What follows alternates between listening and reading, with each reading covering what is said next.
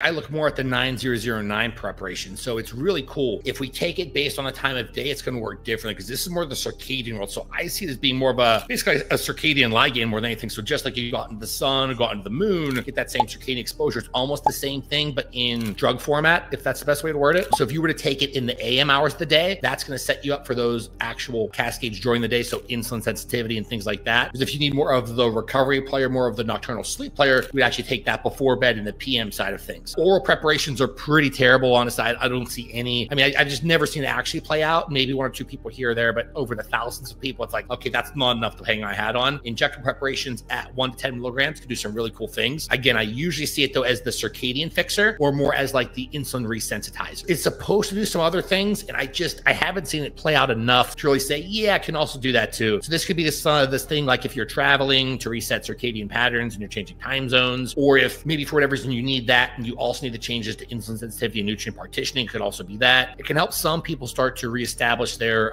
sleep architecture as well. So that'd be the PM dose.